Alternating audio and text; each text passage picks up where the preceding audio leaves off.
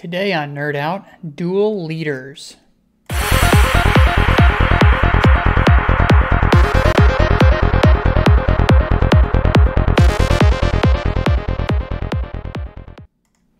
Welcome back to NerdOut, the show where we take a look at Cardano and we break it down, but we don't dumb it down. Today we're going to talk about the concept of dual leaders. So let's get into it. So how did I get on this path? Well, I had a number of reports from other stake pool operators that they were reporting higher than normal orphan counts for their blocks. That's where your block is not accepted onto the blockchain. So I went spelunking in my CNCLI database because CNCLI hangs on to every block that it sees, whether or not that's included in the chain or not. And so I created this tweet and a nice little CNCLI query so you can look at your CNCLI database and determine whether or not there are any pools that are making multiple blocks per slot. If we dig into the SQL here, we're selecting slot number where the VRF keys match, the hashes don't match, and the slot number is the same. So we're looking at the same table twice. We're querying twice, and then we're going to, out of those slots, we're just going to dump all of the slot number, block number, hash, and pool ID so we can kind of look and see what these dual leaders look like. So this first one here is in slot 475854446. They both produced a block. The hash numbers did not match, but it was the same pool producing the block.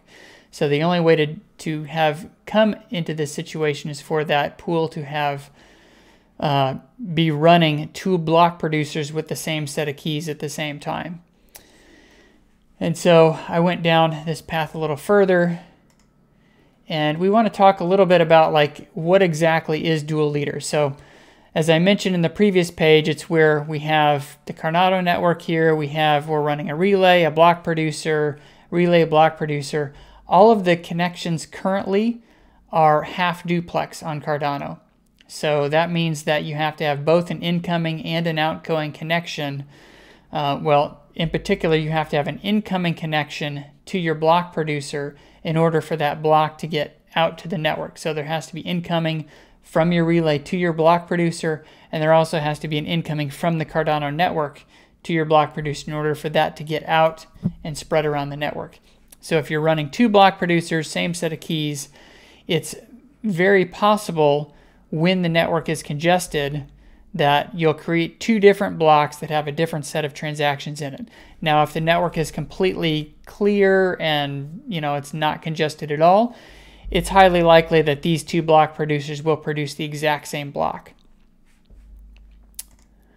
So what to do about this? So if you want to run dual block producers where one is like a backup to the other, you have to put checks in place to make sure that one of them doesn't get out to the network except in a failover scenario. So this is the setup that Blue Cheese Steakhouse runs currently. We have a backup relay, backup block producer for all the nodes, and it's continually once per minute running a CNCLI ping check against all of our other relays. And if all the other relays come back as failure, like for example, I run bare metal out of my house with fiber optic lines, but if for some reason this cloud relay backup does not see any of my other relays, then it will disable a firewall rule, which is this over here. And this setup is not something that I pioneered. It was pioneered by Martin Lang from Atata Stake Pool. He's a Cardano ambassador, really clever guy. He came up with this, and I've just kind of repurposed it for my particular setup. So normally if I get a valid response back from the relays, I just keep this firewall rule in place. That prevents any blocks that this block producer comes up with from making it out to the larger network. Only the blocks produced by the, my normal mode get out to the network. if this ping comes back and says, I can't communicate with any of these relays, maybe Andrew lost power in his home or something, then it removes this firewall rule for the incoming connection. And then suddenly these blocks get out to the network in place of these others. Now, it's not perfect. There's about a 1 minute gap between the failover takeover and, turning on and off these. So, in the past, I think I produced 1 or 2 forks because of this, but it's kind of the best setup that we have in today's world. So we know that the P2P network is coming online. A lot of us, myself included, are running P2P nodes on the testnet currently. And so this changes because once we get P2P, all of these connections between nodes are full duplex, not half duplex, which means they go both directions. So as long as there's a connection in one way or the other, blocks can flow both directions, transactions flow both directions. And so we need a different solution for turning on and off block production. And we've asked IOHK to provide us with some mechanism to be able to make a block producer run in leader mode or just run in regular relay mode where it doesn't produce the blocks. And so the setup will change slightly. So instead of turning on and off a firewall rule, we'll have some type of command to talk to this block producer node and just turn off block production itself when we're in normal mode. And then in failover mode, of course, we'll talk to the block producer and say, hey, turn on, start doing your leader checks and start producing blocks. So once we release P2P, this is kind of the scenario we'll have to do if you want to run with backup block producer nodes. So let's talk a little bit about why dual leaders are bad. Why can't you just run 2 leaders and let it always produce 2 blocks? So let's run through a scenario. So let's say pool A produces 2 blocks. It produces block number 321A and 321B. Both of these blocks will be seen by the network, and they are both valid. In our slot battle video, we talked about how, if they're under the certain limbo bar, so both of these blocks are going to have the exact same limbo bar value because they have the same keys, the same VRF hash, everything. So they're going to look the same except for what transactions are contained in these blocks. So the network will try to propagate them both, but usually only the first one arriving at a node is kept. The second one is kind of thrown out. So it's particularly bad if these block producers are in different parts of the world. So half the network is going to see one block, half the network is going to see the other block. So then pool B comes along. It's time for it to produce a block. So it produces a block 322 on top of, let's say, it sees block 321B and not A.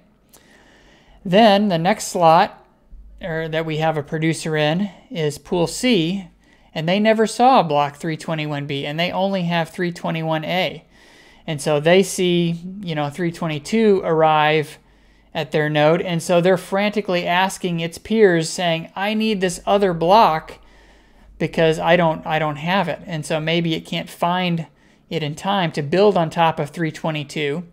So instead, it'll build another competing 322 block on top of 321A.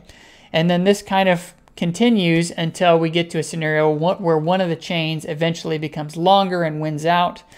And so either pool B or pool C, one of their blocks has to be thrown out. And that's when it becomes an orphan block. So pool A has, in a sense, caused either pool B or pool C's block to become orphan because they were running in this dual leaders mode. Now, note that for pool A, there's no disadvantage right now on the network for doing this. There's an open GitHub pull request to say we need to punish running dual leaders. Nothing has come of that so far. So right now, all we have is social pressure to make sure that people aren't running dual leaders.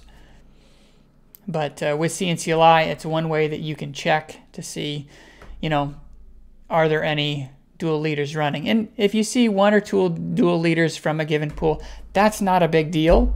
It's when you see it time and time and time again that they're just, always running dual leaders and just kind of doing a a lazy failover scenario where they only care about their own block production and not the overall health of the network. So how bad is this? In many cases, the network is not under load and dual leaders are kind of rare. You know, the two nodes oftentimes will produce an identical block. This causes no problems for the network. Once the network is congested, which we're starting to see with things like, you know, Huskies, and in the new year, we're going to see drip drops that'll likely cause some congestion. We're going to start to see more and more DEXs come online with Sunday swap is coming up at some point, probably in the new year. It will be very likely that if you're running dual leaders, you will produce forks. That's just the nature of the network. So what can be done about this? I would recommend, if you're not like really skilled with firewalls and stuff, to just turn off your backups, run single leader mode, and trust the infrastructure that you're using is good with high uptimes. So that's kind of the simplest one, is this third bullet point. You could run single leaders until we have P2P, and then it's easier to turn on and off block production for a node.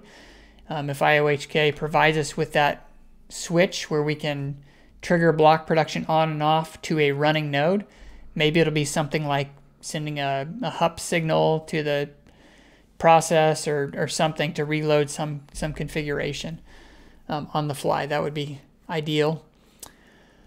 Or you can, if you know what you're doing with firewalls, you can set up a more advanced failover system with these firewall rules to block incoming connections to the block producer when it's in normal mode and not in failover mode.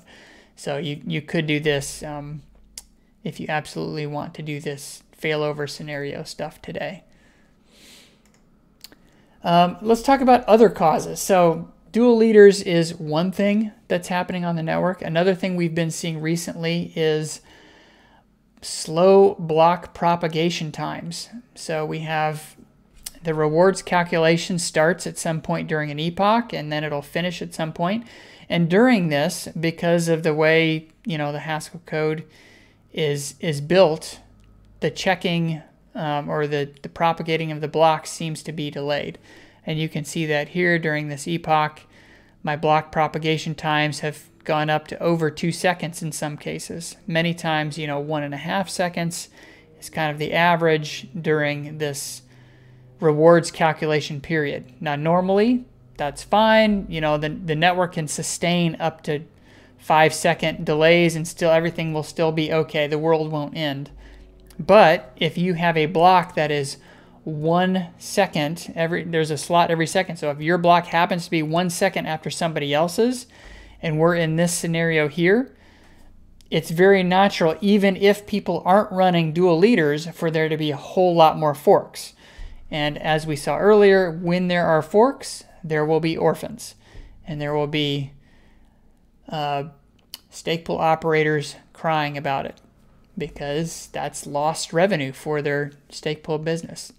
P2P should improve block propagation times, but I think what really needs to happen is this rewards calculation bug needs to be kind of decoupled from the leadership checks that we're doing. Somehow it's connected to the leadership checks and slowing down block propagation times. So we need to fix the bug in the code where this is happening in order to improve this. That's all I've got for today. Hope this was informative. Let's try to be nice to people if you find out their pool is doing this. You know, maybe they just don't know. That's very possible. And let's all help each other get very robust nodes and pools on the Cardano ecosystem. With that, nerd out.